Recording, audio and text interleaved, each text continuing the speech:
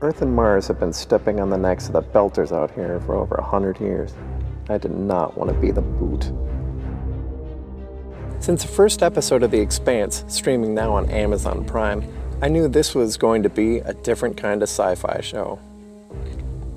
The vast, sweeping cinematography and attention to detail throughout the show is amazing, but it was an episode of Adam Savage's Tested on YouTube that really inspired me.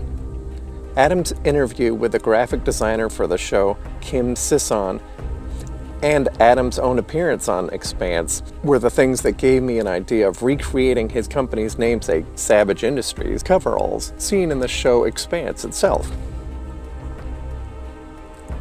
In the interview, they mentioned using clip art and our favorite font, Futura, for the Savage Industries logo.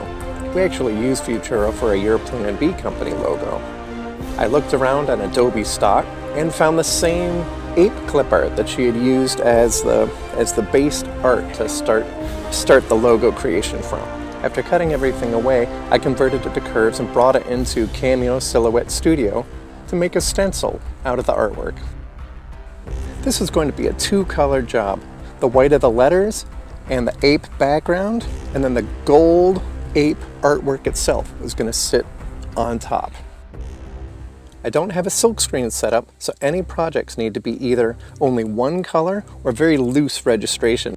Luckily, the two colors don't have to be very precise, so I was able to use acrylic paint to apply the art.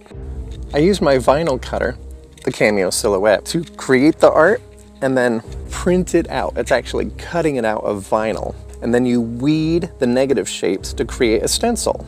Usually, you weed out the positive shapes to apply letters to a wall or to a door or to glass. But this time I weeded out the negative shapes to create a negative impression because I was making a stencil. I mixed my own custom blend of burnt amber, gold, and a touch of green to match the artwork I had seen on Adam's Tested video.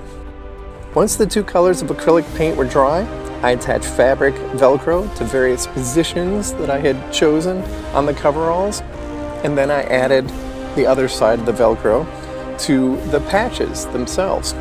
This gives me the freedom to move the patches around wherever I want. I am all ready for deep space repairs now. Thanks for watching. See you next time in the lab.